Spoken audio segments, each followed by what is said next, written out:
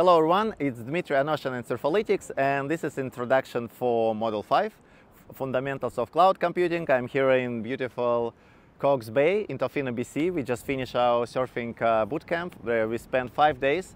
We learned surfing, we talk about professions, data jobs and job searching and some tools and technologies, but it was very fun. So we definitely will do it again. The Module 5 is the fundamentals of the cloud computing. So right now, the cloud computing skills is a baseline skill for almost any job, even non-technical. Even product manager, project manager, they all work day to day with cloud computing, we iterate.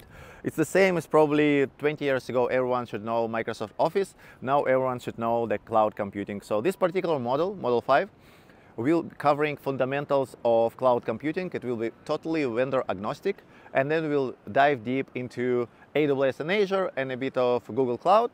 And for the last 4 years, I'm teaching cloud computing in the University of Victoria. That is the same place at Tofino on Vancouver Island, just different city, so basically right there. Yeah, and this is the Pacific Ocean, by the way.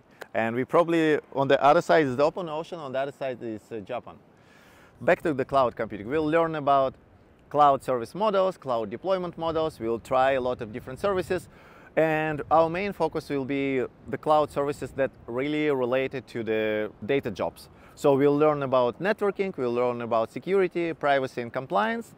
And as usual, we have lots of hands-on.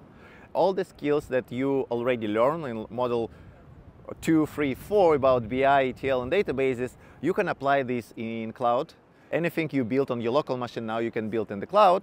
Especially it's related to the container. So for example, if you want to deploy any service in the container, then you can now deploy this service in the cloud. And this will be very interesting. For example, we'll take the dbt and we will try to deploy it in the container. For example, we can take Azure Kubernetes Services or Azure Container Service and deploy dbt there. We can add Airflow for orchestration.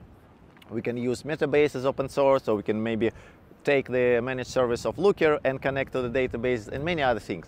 This is actually the really dive deep in the cloud computing, and you will benefit from this. Don't forget to like and subscribe.